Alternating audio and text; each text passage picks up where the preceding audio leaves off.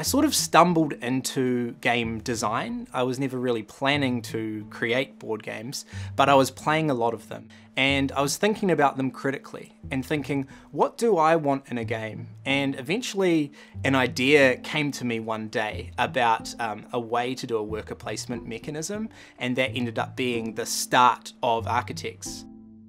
Yeah, I think Sam was like 17 when I met him, this young, energetic ginger kid, and yeah. I was just really impressed by his creativity and his drumming when we first met, and that's how it got started.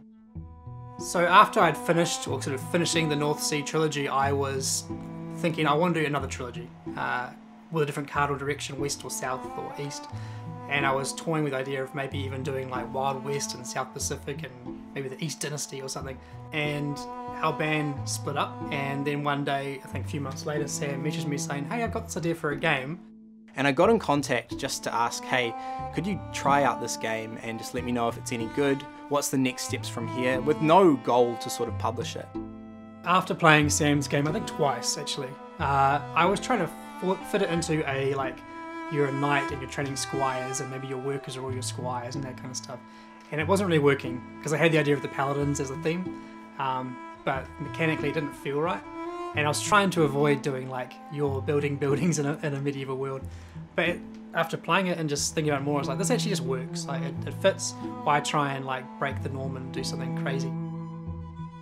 I still had a day job at the time. I was working an office job, and Shem would, you know, every day send through a few updates. Oh, here's some graphic design. Oh, here's this card ability.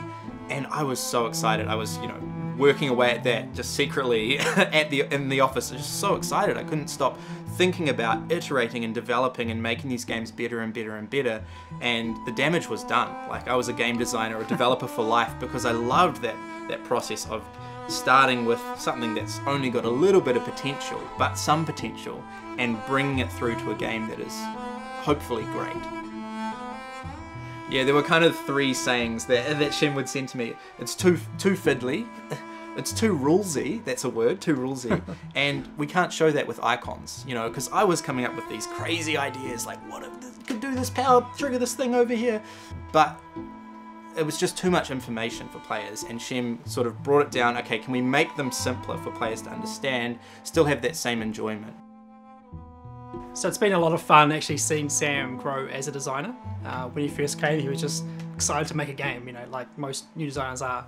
And then seeing him like basically take charge and really run with designs and development has been really exciting for me, because I've done it by myself for so many years and had to like work through all these trials. To see Sam like blossom so fast, you're quite surprised, I think, when you see Paladins as like his third ever design game. It's a surprise. Most people don't design quality games from that early on.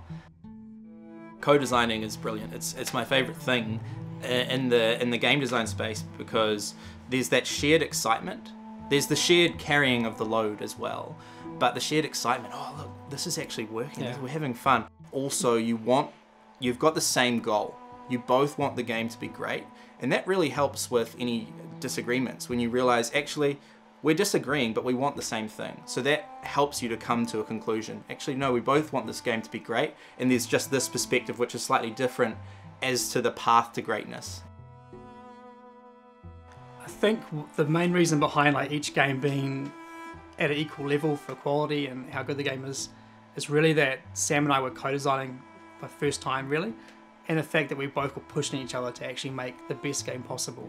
But also I think we felt the weight of responsibility of making each game, in a way it sounds weird, but to destroy Raiders of the North Sea, because Garphill was known for Raiders of the North Sea as our like main game. So I think we both really wanted to like, let's just smash the North Sea, like destroy that other trilogy. Yeah. Even though it's our thing, like, yeah. Let's not make that our one thing that people talk about. Let's make the best trilogy possible.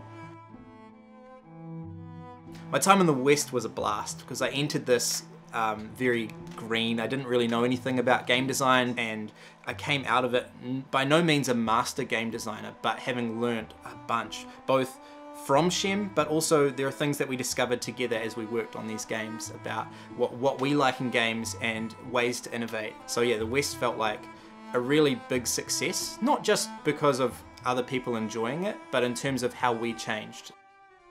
Yeah, and for me, I think it was really about refining, like for myself personally as a designer, refining like what I want a game to be.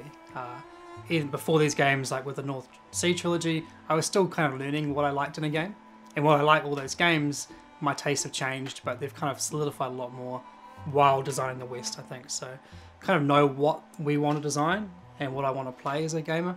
And that all happened during the West Kingdom.